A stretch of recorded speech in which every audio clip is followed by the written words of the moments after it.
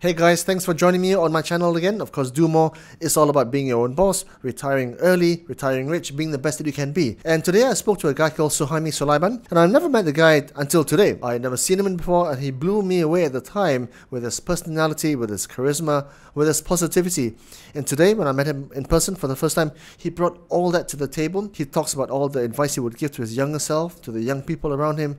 And I think you will enjoy this video as much as I did when I interviewed him. So if you like this video, please share it, like it, and tell your friends all about it.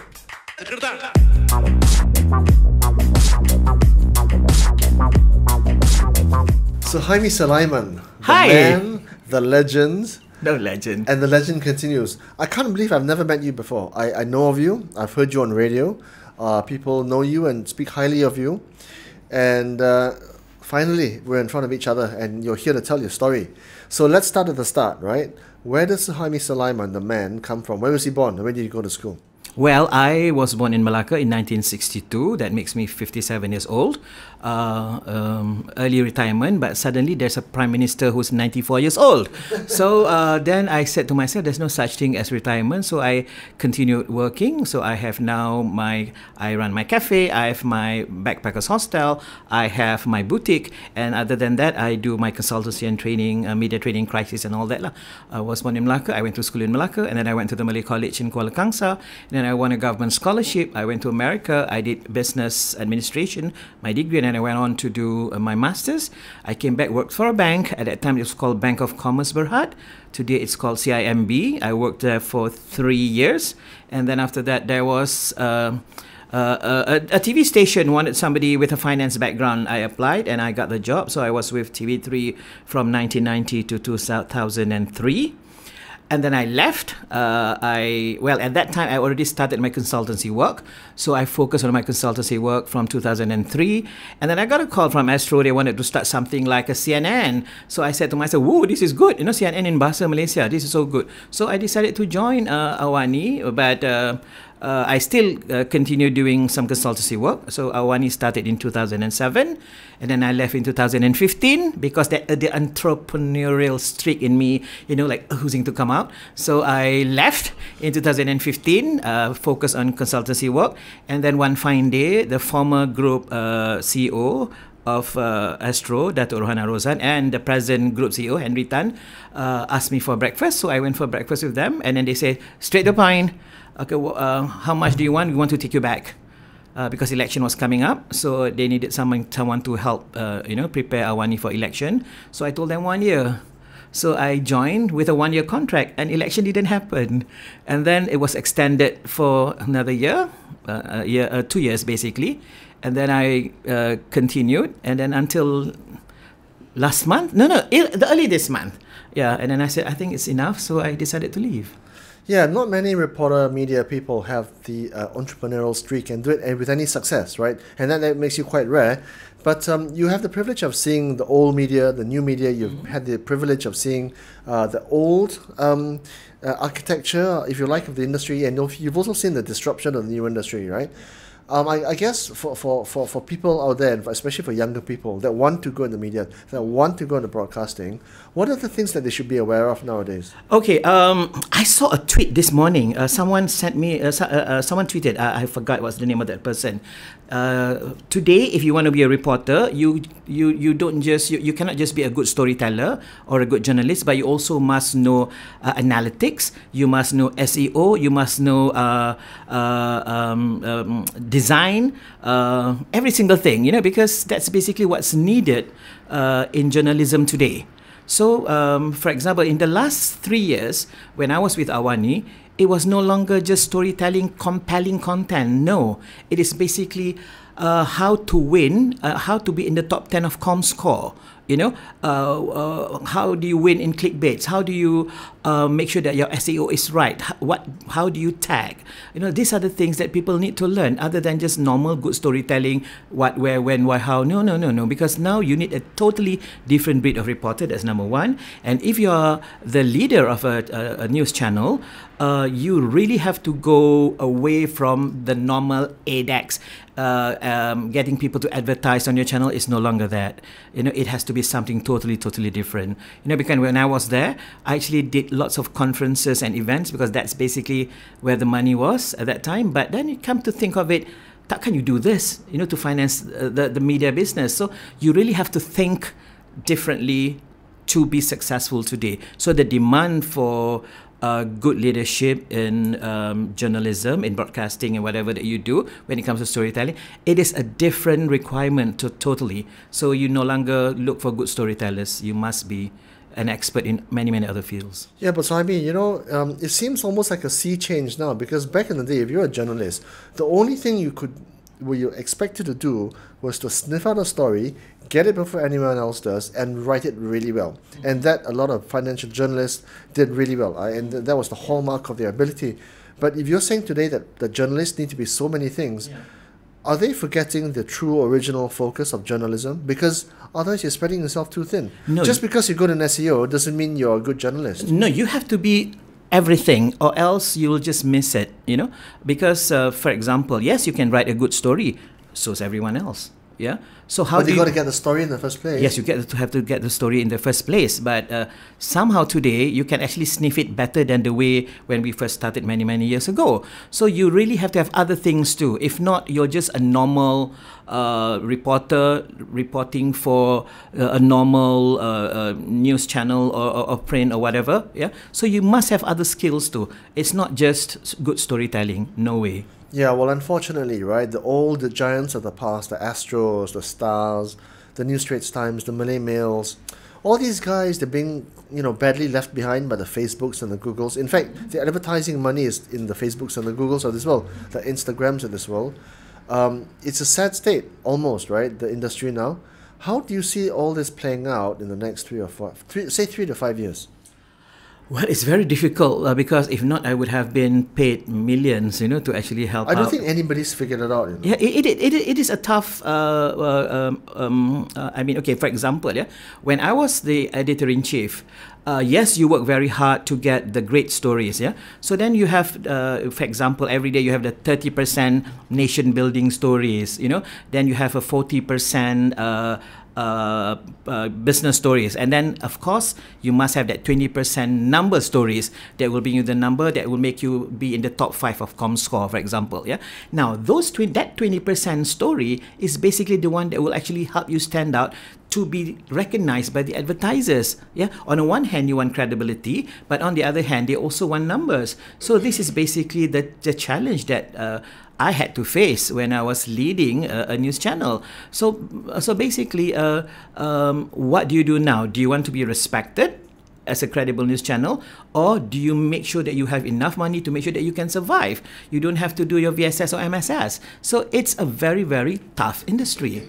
You know, and people are finding new ways of getting their messages across. No longer they use just the TV channel or the radio or perhaps even online, because there are many other ways to actually get the messages. For example, I use this as an example. Yeah, now I understand why.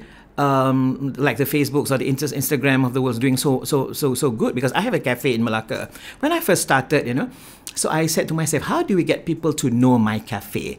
So what I did was I paid $73 boost, you know, and all of a sudden people started coming to the cafe, and I asked them, so how did you know about this cafe? Macam mana tahu? And then they said, oh, Facebook. And then some say Instagram. Wow, it's working. So I just pay $70 for this one, $90 for this one, and then I got my advertisement out for 6 days. That's enough. So I can actually target. So I say I want people in Malacca, rich people, 3,000, 4,000 and above.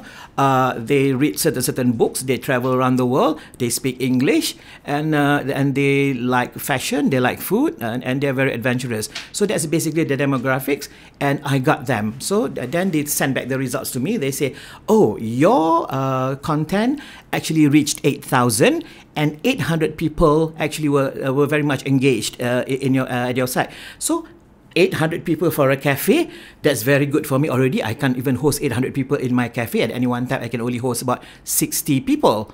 So that's very good for me. So that is why I think, you know, this is the challenge, and this is basically this is the competition for the, oh my God, my broom. Well, I sprained my ankle. Thank God there's a broom, you know.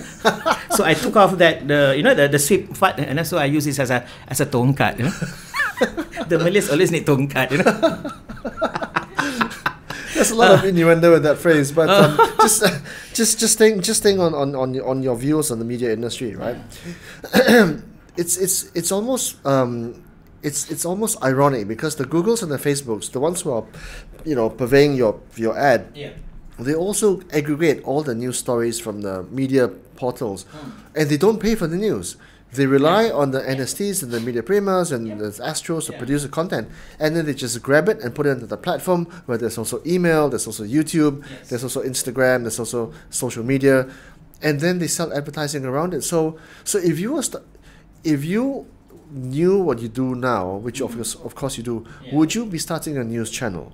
And if you do know all that with your experience, how would you treat it differently? I wouldn't say it's a news channel. I would really focus on what I can. Let me just rephrase this. It's not a news channel. It will be. It could be a travel news channel. Very specific. Okay. Very, very specific. Because then I can actually target the people who would come, and advertisement will be very, very targeted. So that would work. If it's just a general news channel, I do not think it will work because it's really, really tough. Okay, so you go vertical into vertical. Yes, because you know why? Because a news channel, what's the biggest cost? It's basically people. Your staff-related cost is just so high. And good people are expensive. Exactly. And we are in the business of storytelling, and storytelling cannot survive without storytellers. So you have to pay a lot of money for these people to come in, and you can't afford it at today's rate because Facebook and Instagram, whatever, is giving you an alternative. You see, if you're a TV marketeer, if you're a TV media sales guy, when you go and see a client, you can tell you tell a client, you have to invest 200,000, 500,000, and then suddenly I become an entrepreneur. So I just put $60, $90, and I can put everything in there, and it worked for me. So how do you compare that? So the way things are being marketed is totally, totally different today. And I can just pay these people just using my personal credit card. I don't need to sign a contract and all that. So this is really, really great. Well, the Malaysian media industry is in a huge existential crisis, right? And there's a lot of institutions out there that don't want to close down. They don't want to sack people. They want to continue, but under a new guise. So if you were to be coming back with a new institution, whether it's this A, B, or C, let's not name any names, right? How would you do it differently? Honestly, I think the Malaysian market is just so small. So you have to be focusing on the ASEAN region. And it should. And Awani try to do that, right? Try to be in the region. That was different. That was a different Awani then. Awani under my regime was totally different. But what I think could work is Indonesia has a population of 260 million. Yeah. Okay, and then there are Malay-speaking people in Singapore, of course in Brunei, and also southern Thailand and perhaps southern Philippines. Now, that is more than 300 million, okay? Now, if you only get 10% of that, it's only 26 million. That's even bigger than people that you can actually target in Malaysia. Now, in that space, there is no specific media doing it in Bahasa Nusantara, basically Bahasa Malaysia and Bahasa Indonesia. Now, that could be a better proposal because that language is understood by the majority of the people in this area rather than English. Yeah, English, I don't think English is widely spoken in Indonesia. They understand Bahasa Malaysia and Bahasa Indonesia. So if someone asked me to help out, so I would say this is the way to go. And the way to go is not on your normal television, satellite, or whatever. It is through your digital, your online thing, and that's how you can actually manipulate your SEO and all that. Correct, but from a commercial perspective? From a commercial perspective, you have to marry that with events and conferences and also other things. Okay, so on-ground events. You must have on-ground events because the amount of money that people pay for online advertising is just so small. Yeah, you can't pay for... And a Malaysian enterprise might not want to be seen in Indonesia because it doesn't sell products in Indonesia. Right? Not if, for example, not if the news is read by Siti Nurhaliza, or maybe Sheila, So things. People are changing, things are changing, and I think you must have the right formula to actually enter this market, and the avenue is already there. Definitely, it's not totally. It is not the traditional media. It's the new media. It's the digital media. So you have to find ways to actually reach the market, and that is where you need this data and all that. And I think it can be done. Yeah, because for example, when my old station, the station that I left a couple of weeks ago, yeah, when we did tsunami coverage in Indonesia, our SEO was right, so we did the right tagging and all that. We had a lot of people tuning into us from Indonesia, so we worked closely with Kompas TV then. So that way, we realized that hey, this is actually the way to go to the Indonesian market. It's just that we have not given ourselves some time to actually study the real formula or the right way of going in. But from the data that we got, it's basically, hey, look, something is working here. So I think we need to just sit down and do more research. You don't have to. I don't think it's quite difficult to understand why they are actually viewing in. Yeah. So under Bahasa Nusantara 2.0 in your vision. Offline events and exhibitions and conferences in real brick and mortar would be the prime revenue driver. But how would you hire people? Would it be stringers? Would it be full-time people? How would you? I think it has to be a mix of that, because there are lots of talented people everywhere, and you have to look at people who would provide you something totally different, not your normal media salesperson or your normal producer or your normal reporter. So it has to be somebody who's really, really enterprising, who has this entrepreneurial streak in them, and yet and also they're a great storyteller. So this is the kind of people that you actually have to hire. Yeah, and then you need to find the money to back that idea. And right now, the media industry is so moribund that there's not a lot of money chasing it. Yeah, but because we are looking at a small market, so that's why your market has to be big. Yeah, because if you're just looking at Malaysia, you will not survive. So that's why you have to look at ASEAN in a big way. So what would make Suhaimi Sulaiman come back to the media industry?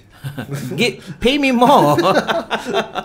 So that it's worth it, Yeah. So the hassle and the pressure is just too much, So sometimes you have to ask yourself, is this worth it? Yeah. So now right now I'm enjoying myself. I'm at the kitchen of my cafe cooking. Yeah, I'm designing my batik shirts. And by the way, now that I have my boutique in Malacca, I just realized that brick and mortar brings in more money compared to online. I was selling my batik shirts online for the past 5 years, and it's not as brisk as having a brick and mortar in Malacca, because when tourists pass by, hey, nice design, and we carry US dollars, and you're selling in ringgit. Okay, I can buy so many of these shirts. Yeah. You got a point. You got a point, because in America, Microsoft's opening is physical store. Yes. Apple's got a physical store. Amazon's got their Whole Foods and what have you. But now in this day and age, 2019, near the end of the year, what would be the advice you give to the budding media and broadcast guy? You said one. He or she's got to be multi-talented, and able to learn new tricks, right? What are the other two things? I guess you really have to stand out as someone who's super brilliant, where you need to be very, very well differentiated, because this is what I always I told when I was in Awani, I told the reporters, you cannot continue reporting on beliau berkata demikian, beliau berkata tambah beliau lagi, he said this in his speech. He said it's the same kind of reporting, paraphrasing. It cannot be that. For example, if something happens, you have to immediately tell whoever that's consuming your news what it means to us, what's in it for the country, what is in it for us, rather than just telling what's happening. So you need a different way of telling the news. Yeah, so, okay, quick little direction off to the side. How, in your opinion, how is Malaysia today compared to, say, 2-3 years ago? How has it improved or changed? Well, I believe, when I was at Awani, before May, before the election, before G14, I received a lot of calls, not to do this, not to do that, from so many people. And after that, there were no calls. There were no calls at all. It was only up to you to actually tell the story. So, but you have to be responsible, So you actually there's hope. Moving forward, I think that you need to get the message right. I think what people need now is hope in when they read the news. If there's too much bickering, people don't like that. People don't like that because enough lah, jangan gaduh lah, come on lah, tired already. Because what we want now is okay. I want to move on. Okay, what's in it for me? Okay, how can you make my ringgit stretch more? What more can I buy? People want that now. So I think people in leadership should know that. We need. I always advise I also counsel my clients are also politicians. Some good politicians, some really really stupid politicians. Some really good ones. So I tell them, politics is the business of giving hope. Now, if you do not have hope in whatever that you say in that particular day, people will feel so sad and depressed, and that will actually be reflected in the economy. So there must be hope. So whether you are able to achieve that is another story, but when they see you working towards that, that is also hope. So that is so important in a country like us. Yeah, it's so true, because that's what politicians do, right? But on your ability as an entrepreneur, and not many journalist guys are entrepreneurs, right? Do you think entrepreneurs are made, or do you think they're born? I believe, okay, this is where I would argue with so many people. Why the Chinese are so good at business, Why the Chinese are so... Because their mother, their father, their grandfather, their grandmother, their great-grandmother, they're all business people, So it's in their DNA. It was passed from one... You sincerely believe that? I sincerely believe that. I'm not a doctor, but I believe in that, okay? After this, when I get out of your studio, people will fire me with all this theory lah. I don't care. But I believe in it. You know why? Because, you see, I noticed that, it's very easy to introduce a certain concept to the Chinese. Yeah? That's what my father believed. My late father, he believed in that, because my father was the only Malay teacher who was a teacher in a Chinese school in Malacca teaching mathematics. That's very, very That's rare. very rare. Malays tak pandai mathematics. Chinese pandai mathematics. But there was a Malay teacher, his name is Sulaiman, teaching mathematics in a Chinese school. So my father was so impressed with all these Chinese family businesses. You know what he did? So he bought this piece of land in Limbongan, Malacca. At that time, I remember I was in Standard 1, 1969. So he built a house. So next to the house is this huge piece of land as big as a basketball court. So he forced all of us, three of us brothers. So okay, tanam pokok sayur. So we planted lah. Kangkong, bayam, whatever, spinach, lady's finger, beans. And nobody planned what happened later on. Who's going to consume all this? And then my father said, brilliant. Now you sell to all the neighbors. So at the age Fantastic. of... So I started selling kangkong at the age of 6 or 7. I was in Standard 1. And guess what? I enjoyed it because we got to keep the money. And when we go to... at that time they called tuck shop. They didn't call it canteen. You go to the tuck shop and... I don't know, do they call tuck shop today? I don't know.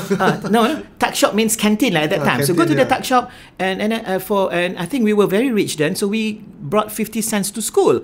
And that was like super duper rich. Yeah. So we got to keep our money. So then I actually enjoyed business. Now that was what the Chinese family had been teaching their kids for generations. So that my father was the Malay man, never had business before in his life, but because he's associated, he associated a lot with the Chinese businessmen. So he said, this is something good about the Chinese that the Malays would have to learn. So he passed that to us. You know what? I enjoyed doing that. So when I went to Malay College and I got really good grades, I was sent by the government to America, and the scholarship was so sikit, we couldn't afford lots of things. So I decided, me and my friends, so I'm very entrepreneurial, let's sell curry puffs.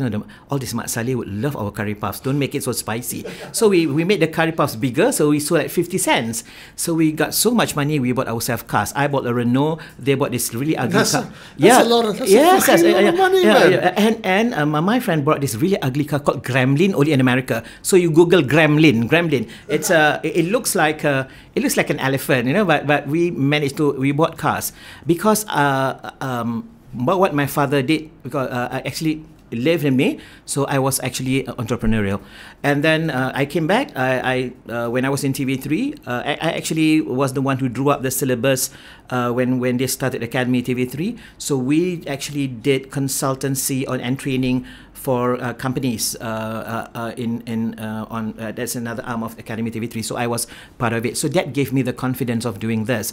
Now, when when I ran Awani, when I was managing Awani, I actually ran it like an entrepreneur. So I got a little bit of a free hand to actually decide on certain things. So it is very important to have that entrepreneurial skills ever since you are young. If not, it's very difficult for you later on. Yeah, yes, you go to MBA school lah, but then you don't know how to do it because you have never done it before. So for me, I was given the exposure at a very young age.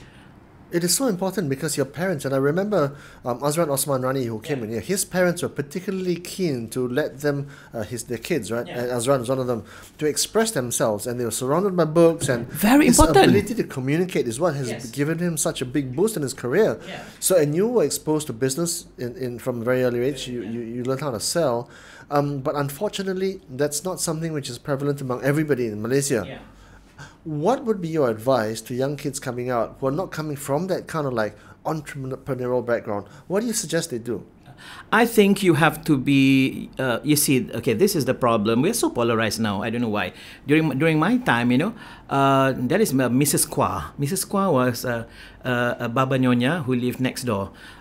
So I would go to her house, and then she would, sometimes I would have dinner, and then my mother, hey, balik lah, don't kacau Mrs. Kwa. So so it's something that you learn from somebody who has a different culture. Yeah. So you learn. So like my father is an expert at that sempua thing. The calculator, the Chinese calculator. Thing, yeah, the abacus. Yeah. So you learn a lot. So I looked at my dad. So ayah, ni apa benda ni? You learn about binary 0110. This is it. So I still couldn't figure out at that time. So my father, never mind lah. That I better watch TV. So you learn a lot of things. So one thing. This is what I'm facing right now as a consultant. I realized that there are so many Malay entrepreneurs because they are the first generation doing business. Unlike the Chinese, maybe they're the 6th or 7th generation. So they have it in their DNA. So there's no Malay DNA business. Yeah. So they want to learn. So basically, what they do is they're looking for mentors. They're looking for new knowledge and all Role that. models and Role stuff, models. Yeah. So in my case, I have the experience, and I ran a media company before. So basically, I can actually help them with messaging, branding, differentiating. That's basically what they need. Yeah. So I actually help them, and I get paid for it. So I do lots of consultancy work for this group of people. So they need that. Explain the Malay culture, because the Malay culture is very complex and very deep, but not many people have the insight into it. What drives the? I'm a different Malay because my father taught mathematics in a Chinese school, And but you got the best of both worlds. Yes, because my father he spoke fluent Hokkien. So for I guess. Mahatma Mahathir's Malay Dilemma, which he wrote in 1973. Yeah. How right or how wrong was he? I think the Malays are really hungry for success, but I think what's lacking is because their next door neighbor may not be a businessman or someone that can actually share the experience of running a business. I think that's basically is holding them back. Now, if they have many friends who are actually doing lots of trading and all that, they will have. I was invited to give a talk a couple of months back. I think about 3 years back, at this convention organized by ABS. ABS is Ainun Business School. I've never heard of Ainun Business School before. Apparently, what they did was they tried to help other Malay entrepreneurs. These are the small micro, the micro SMEs. Yeah. To my surprise, there were more than 1,000 people attending the talk.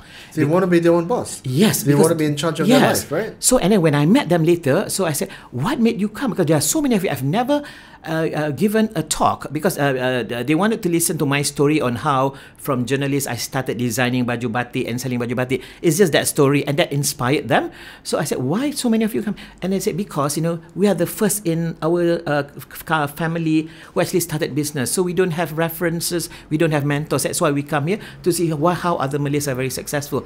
My God, that's a big group wanting this new knowledge. So the Malays wants to be they want to be successful. It's just that I guess they don't see their next door neighbor doing it. So if they see other people doing it, I think it will be easier for them.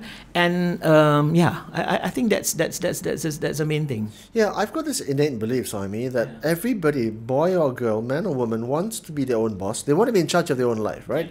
They want to be able to have enough money in their pocket to do whatever they want, right? So they want to be able to, in a way, retire early, right? And I think also innately people want to be the best that they can be. In the sense they want to fulfill all their potential, they want to go traveling when they want to be as fit or as healthy as they can, because we are now realize that health is wealth, right? Yep. Time with their loved ones is wealth, but not enough information out there to help you get to that point. So from the perspective of the young, say, Malay boy or girl, right, who is not immersed in these things, right, what is your advice to them? I don't know, because if you're not immersed in it, how would you appreciate and how would you see this as a great thing for me to venture into, you know? So it is quite tough. So this is where I feel that, you know, I don't know what needs to be done, but my another thing that there's a common belief, there's common ideology among the Chinese people that the Chinese people became such good business people because through tough times, hard knocks, right? You try, you fail, you get up again. And the Chinese have come through many centuries of hardship and natural disasters and what have you. So they've come through the ringer and they've come out the other side. And those that have survived are the ones that you see today. You don't see the ones that have gone bankrupt or died or become malnourished and passed away. So you have to go through the hard times to get the good times. But Malaysia is trying to fast track that with all the assistance. I'm not sure that's working though. Do you think there's a way forward in this? I think it would work if the person who is the recipient or whatever assistance is someone who is really true, genuine, and they do lots of research and they are really passionate about what they do. Because come on, we were both young, right? At one stage, we were both in our teens. We wanted to do all these things, but at that time, what did we know? I certainly had no idea. Hey, but I did it right. I sold kangkong, and I realized that this is basically how to make money. When I was in America, did you do extensive market research and because or did you just do it through trial and error? No, it's not trial and error, because actually we calculated, you know. So we calculated how many houses, you know. So because we really at that time we wanted to buy something, I don't know what it was, so we needed to have like 10 ringgit for that weekend. So we actually calculated how many houses. So that's basically research and data. No, so that's data, that's analytics for you, you know. Yeah. So we actually did that. Now that's very basic, but for today, I say in fact, when I started my cafe, I did lots of research and I used lots of data. But I believe that you have to fast track. But along the way, somebody would just use the system to the potential for abuse, right? Of course, they will always be there. But at the end of the day, I think you have to make sure that at least 80% will be successful. If not, it's a waste, because the other 80% will also help the community. So it is like an umbrella thing. If you're successful, you employ more people. When you're successful, you have more suppliers. You can distribute, which is good for the nation. So I think you must do that. Yeah? I mean, certainly by and large, in the last 30 years, there has been a big expansion of the middle class, and especially among the Bumi Putra class as well. Yeah. Today, you see some of the biggest cars and the biggest houses are owned by Malay people, right? Mm-hmm. And maybe 30, 40 years ago, that was not the case. So there has been definitely some success stories. In fact, more than a few success stories. Yeah, but I only admire people who actually work hard and people who actually use their money. I use my own money, I didn't borrow anybody's money. So, and then I use my own research and all that. Nobody assisted me, but I managed to do it on my own. So if I can do it, anybody can. Anybody else can, Just focus, passionate about what you do, and just do it. Of course, not I fail too, but make sure that out of 10, you only fail 3. Don't be stupid. Don't have the VC mentality. VC say, okay, 10, you can fail 9, but that one thing, that one idea must cover for that 9. Cannot, because you're an entrepreneur. There's no way. Yeah. Okay, so you told me earlier that you're 57, right? Yes. In my father's generation, by the time you're 55, you were retired, right? You're out playing golf or whatever, right? Sending the grandkids to school.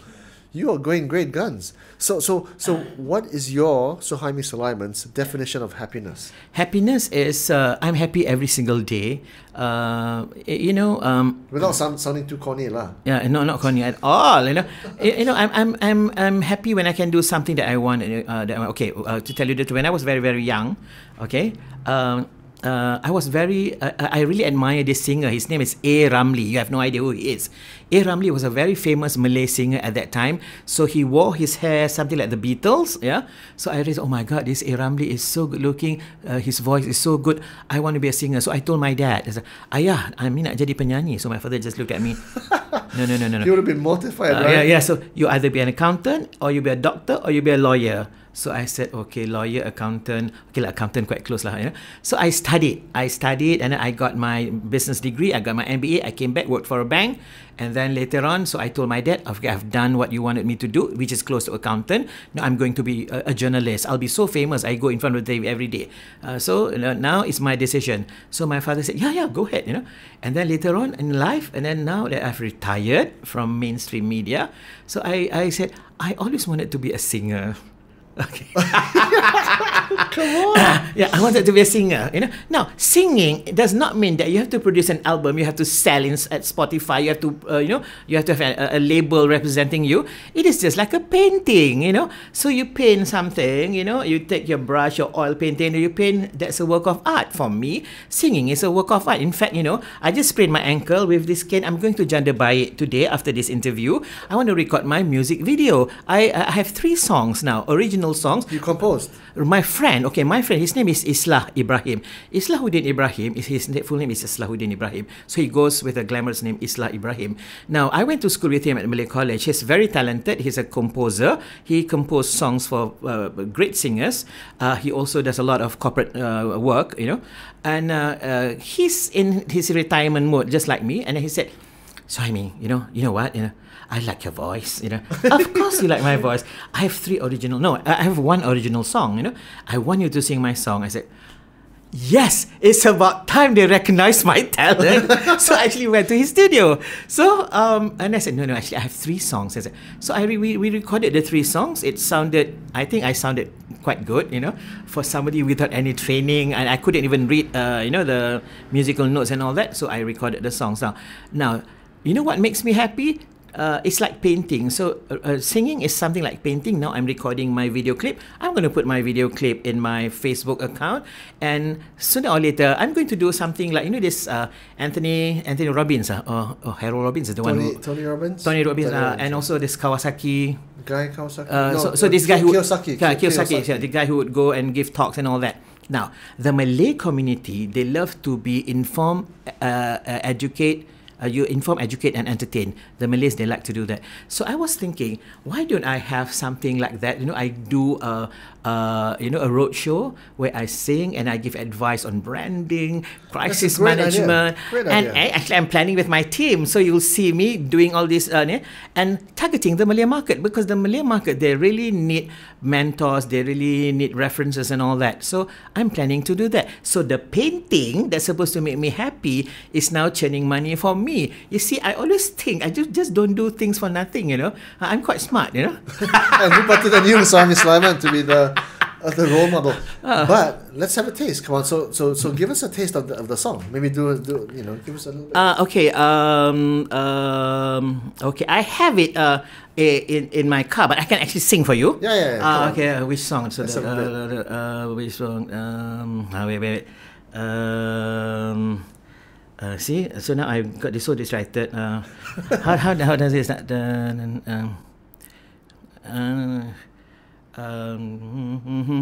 Okay. Ada juga juga ada waktu kita bodoh salah pilih, kita yakin itu jodoh.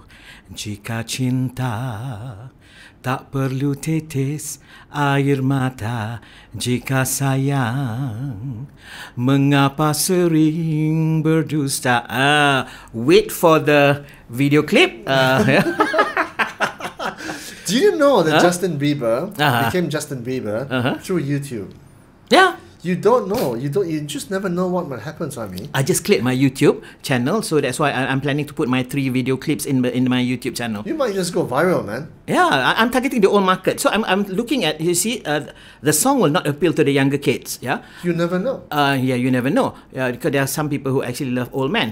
But it would appeal to the Indonesian market somehow. I think so. So There's 260 million Indonesian. I just want the 10%.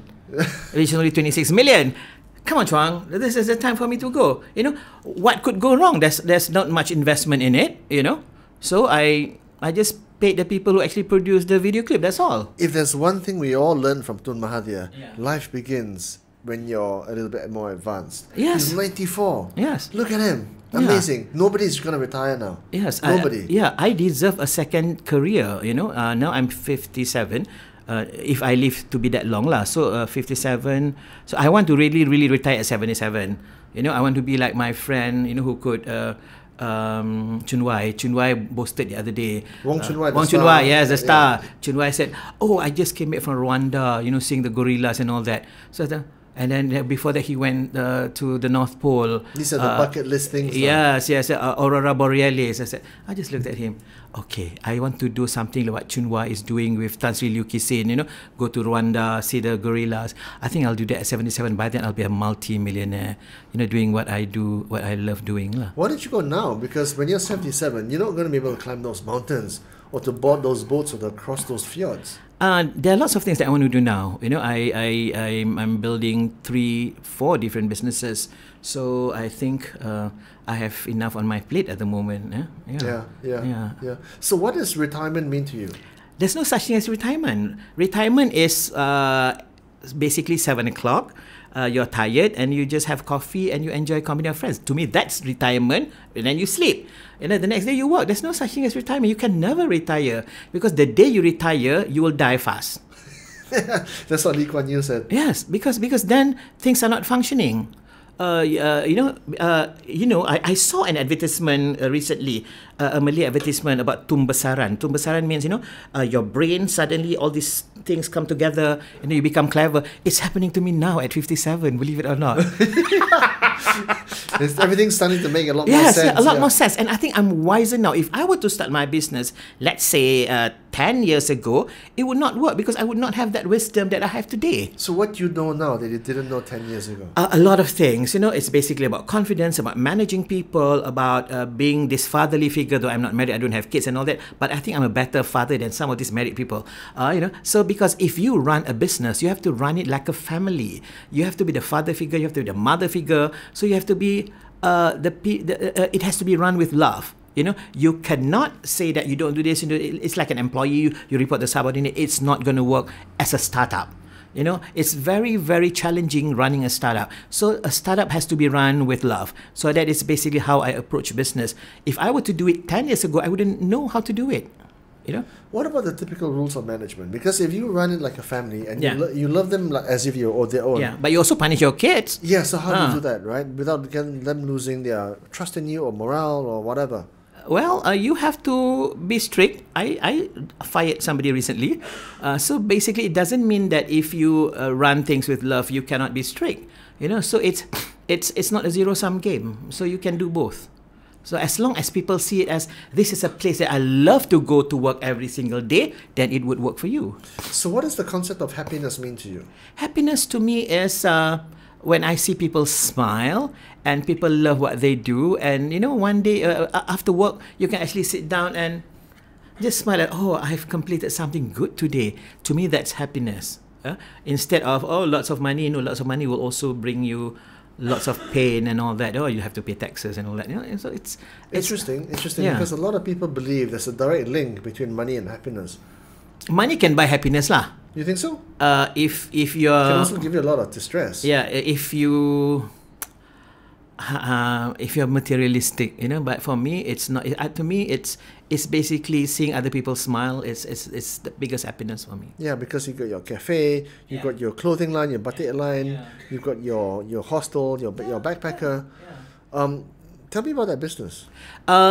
It's doing quite well actually. I didn't expect it to Because I would say that I burned my money for the first 6 months or 7 months, but after the second month, thank God the puasa month started in our second month, yeah. And then I introduced the cheapest, I think cheapest buffet buka puasa in Malacca, $15, 15 Wow, ringgit. that's Yes, all right. yeah, simply because that's my marketing tool. You know, I pay for the cost of the food. Yeah, so you break even when it comes to the food and all that. But you do a marketing bliss. So except for the first day, all other days full house. And from there, we got repeat customers. People keep on coming to the place, and then they would buy clothes and all that. So it was good for me. So now we are launching our backpackers hostel. So for me, that's something that's a cash flow business. And other than that, I do lots of consultancy and training, crisis management, and all that lah.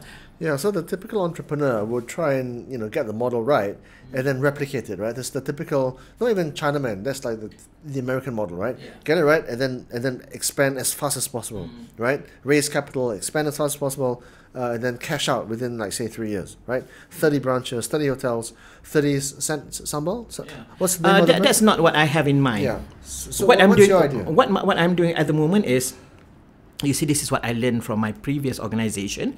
We learned about ARPU, average revenue per unit, but now we call it RPAC, average revenue per customer.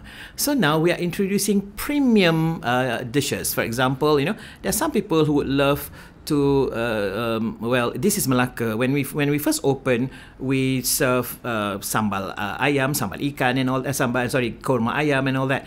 And then later on we go premium. So we go premium means lots of pasta, big pasta and all that. And then we introduce more premium and premium. So so the challenge for me now is not necessarily you have more outlets, but you have more RPAC, average revenue per customer. So that is how we expand and expand and expand. So for me, the expansion is not so much the cafe, because it's very difficult to get workers in the F&B industry. Yeah, it's really, really tough. So it's good to have a nice cafe which will bring you money and all that, as long as you pay back for whatever investment that you're making. But for me, the expansion is in my consultancy and training. That's good, because in consultancy and training, you don't have to spend so much for renovation and all that. It's basically your ideas and your brains. So there's not much investment that you need to make, except for you need to constantly educate yourself. So what are the message to your clients, your corporate clients? What do you tell them? What are the takeaways? What is the Suhaimi Sulaiman message to the corporates? Basically, most of them, I would say 80% of my training is on managing crisis, on how do you deal with the media, basically. So how do you deal with the media? How do you deal with the media? Basically, how do you deal with people like me?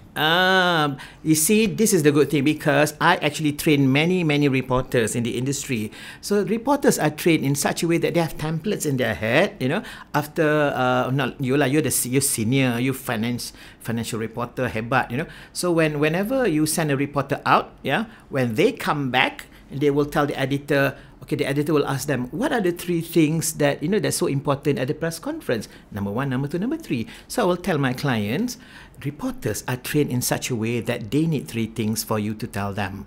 Yeah, what would be that 3 things? Okay, now reporters would ask you question. Now when you meet reporters, you please make sure that you answer their questions, but not all the questions. You do an 80-20. You do bridging. Yeah, so meaning the reporter will think that let me rephrase that. No, all the reporters will kill me after this. You're giving all the secrets away. Yeah. Basically, you answer their question, but you sell more of what you would want them to write. So basically, you answer their question 20%, but the other 80%, you tell your side of the story. It's juicier than the answer to the question. So that's basically how you position your brand and how you differentiate your brand. That's what I always tell my clients. And do they do it well? They do very, very well. Yeah. And then how does because nowadays everywhere there's potential for crisis, right? Yeah. Terrorism or theft or computer cyber warfare, cyber crime, and disease and pasigudang, right? How do corporates deal with crisis? Of course, they must have their holding statements. Yeah, but the most important thing is to understand how they can actually work together with the press, with the media. They have to understand the media, how they need to manage breaking news. The media needs an Constant hourly, stream, hourly updates and all that. Now, what can you give the media? How do you work together with them? You have to understand. So I always advise my client, you have to understand how they function. What they need at this hour, and if you cannot do that, what else can you do to make sure that there is something out there, yet at the same time you are protected. So it's basically understanding. The world will not go to war. People will never go to war if they understand each other. Same thing like reporters and also people on the other side, corporates. Yeah. Okay, so I know you don't have children, but if you did, right, what are the 3 professions you would advise them to go into? Do whatever you want that will make you happy. But what makes you happy? What makes me happy is... What makes the person happy? It's you have enough money to finance your lifestyle. And that's number 1. Number 1. Number 2 is you enrich other people's lives. That's very important because you know what my happiness is when I am able and at the end of the month pay the salary of my staff. I feel so good, because I will say, hari ni dapat gaji, boleh pergi shopping. When I listen That's to a big deal. It's people. If you're an employee, you really you feel so good when you listen to that. Because you're creating in Islam. You say you bagi rezeki kepada orang.